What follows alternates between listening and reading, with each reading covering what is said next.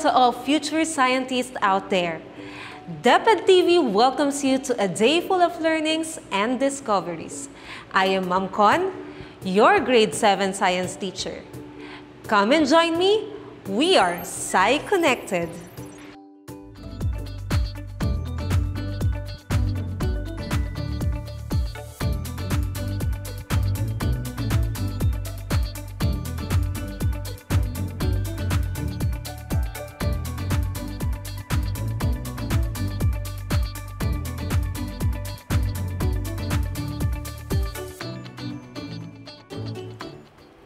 Here are the goals for today's lesson.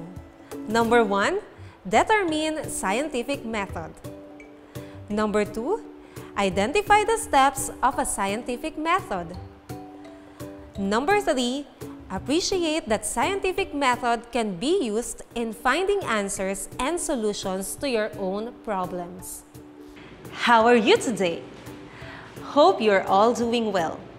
Before we start, make sure you have your pen, paper, and self-learning module. Let me first give you a short science fact. Did you know that planet Earth is 4.5 billion years old now? Yes, planet Earth doesn't have a birth certificate. Scientists spent hundreds of years to determine the age of the planet. Scientists base the age of the planet to the rocks in the Earth's ever-changing crust, as well as the rocks in the Earth's neighbors, such as the Moon, and visiting meteorites. The Earth is our home planet that provides us life and also protects us from space. So, we should always be thankful and at the same time take care of the resources from the Earth so it will still exist for the next generations.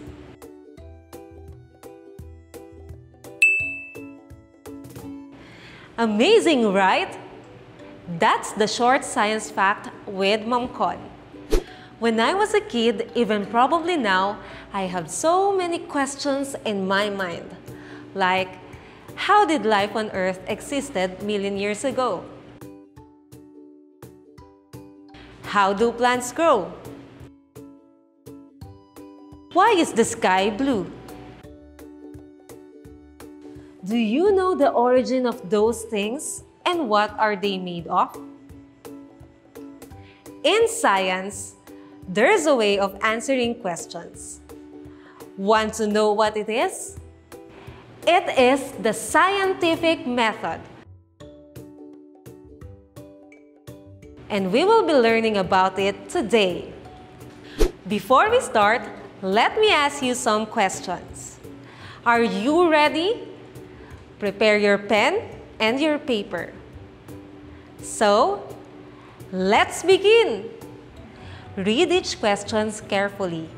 Write only the letter of the correct answer for each question. Use a separate sheet of paper for your answer. Number 1. Which of the following questions is best considered as scientific?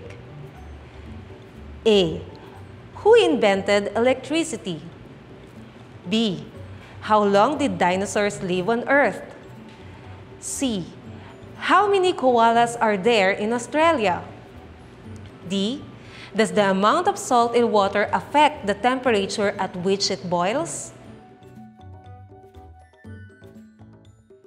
Number 2. What is the process of obtaining information using your senses? A. Inquiry. B. Conclusion. C. Observation. D. Scientific method. Number 3. What is the series of steps designed to help you solve problems and answer questions? A. Inquiry. B. Surveys. C. Interview. D. Scientific method. Number 4. In which step of the scientific method do we use graphs? A. Analyze data. B. Asking questions. C. making a hypothesis. D. Communicate results. Number 5.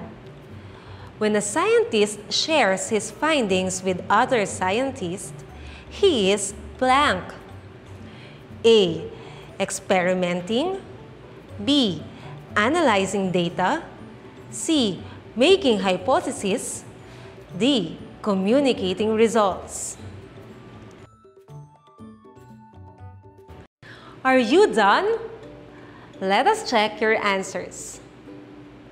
Number 1.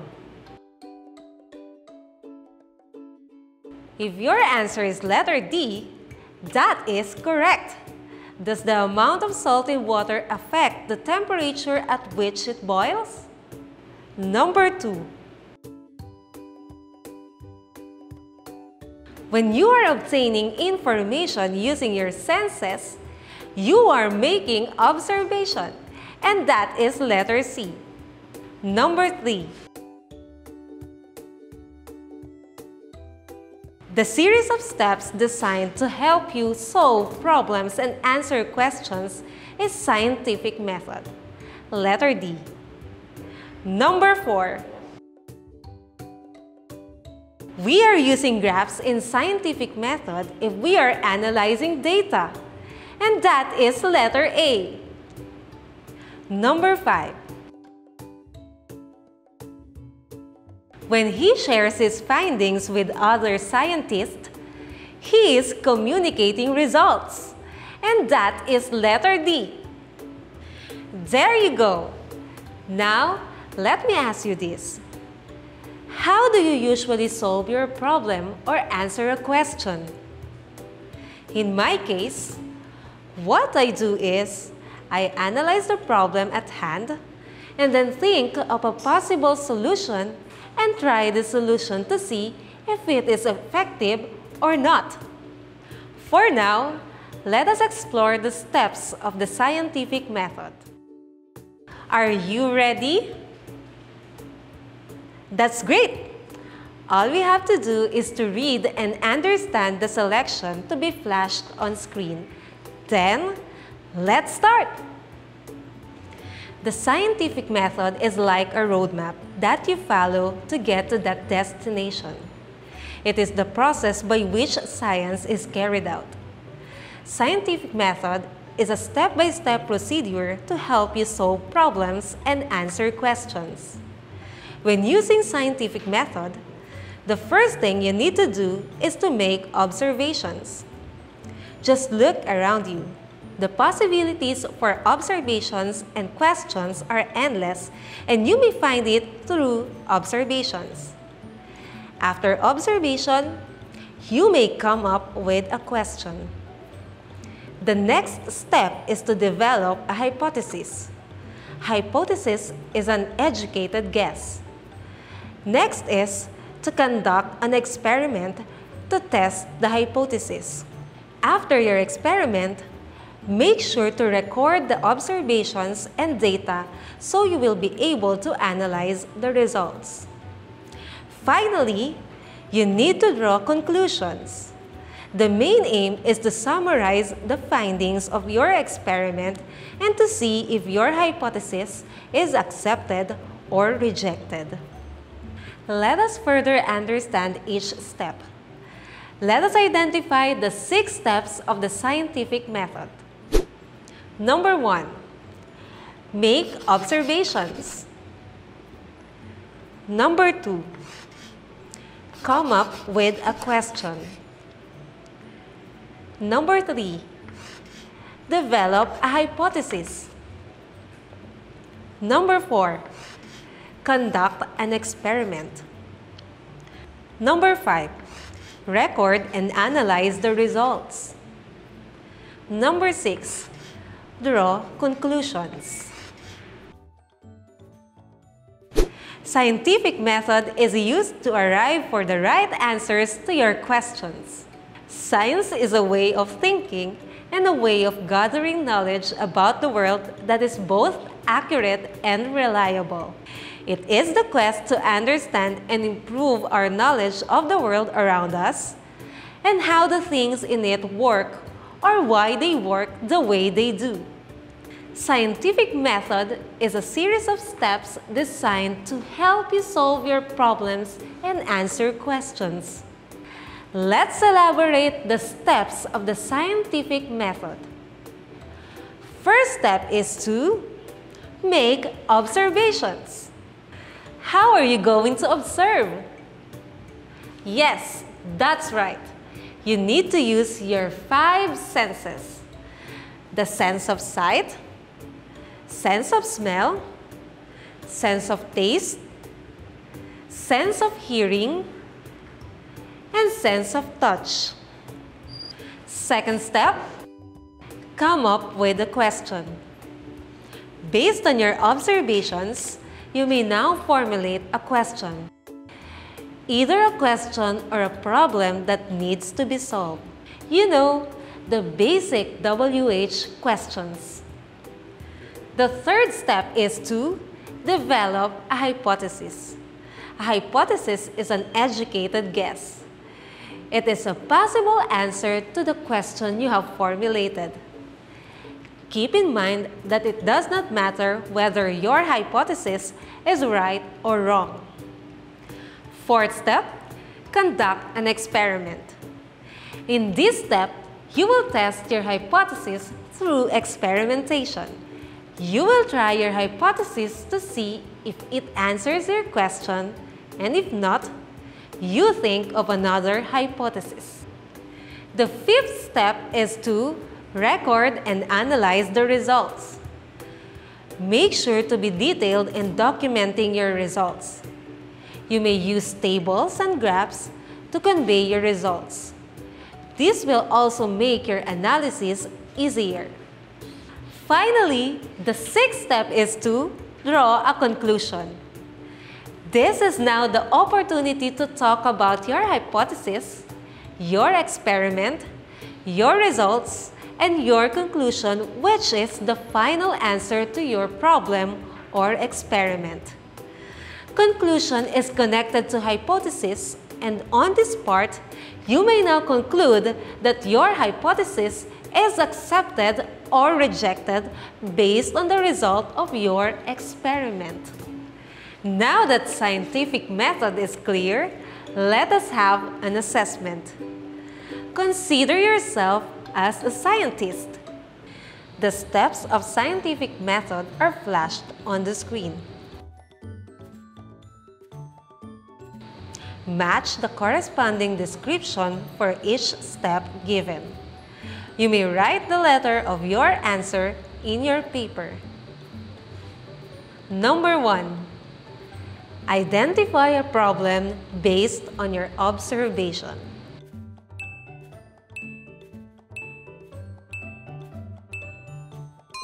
Time's up! When you identify a problem based on your observation, you ask a question. Correct answer is letter B. Number 2. Summarizes the results, either accept or reject the hypothesis.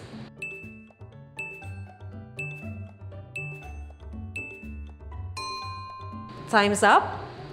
When you summarize the results, either accept or reject the hypothesis, you actually draw a conclusion. Correct answer is letter F. Number 3. Getting information with the use of your senses.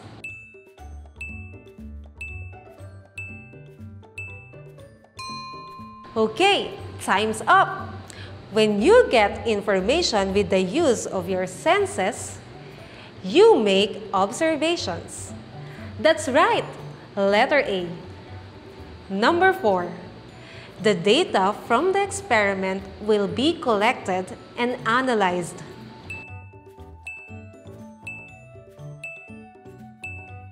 So, time's up. Once the data from the experiment is collected and analyzed, you analyze the result. The correct answer is letter E. Number 5. Educated guess.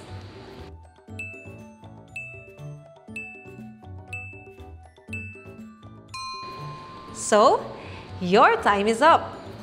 When you have an educated guess, you have made a hypothesis. Letter C. Number 6 is a step that is used to test hypothesis.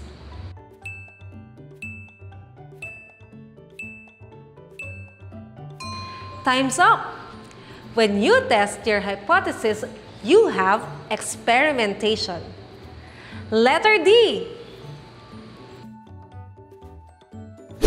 Remember, scientific method is the step a scientist will follow when conducting an experiment or when working on a scientific problem.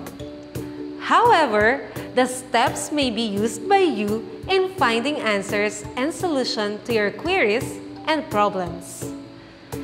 Be a keen observer and a critical thinker. In preparation for the next episode, you may prepare 2 apples, water, milk, juice, soda, and containers. Alright, so it's time to answer and learn more from one of the questions posted in Sci Connected on DepEd TV page. From sender Leslie, age 16 years old, from Christian Ecclesiastical School, Division of San Jose del Monte City. Her question is, why does every cell in our body contain DNA? Not all cell in our body contains DNA. Mature red blood cells, cornified cells that are found in our hair, skin, and nails lacked in DNA because these cells don't contain nucleus. DNA is vital for all living things.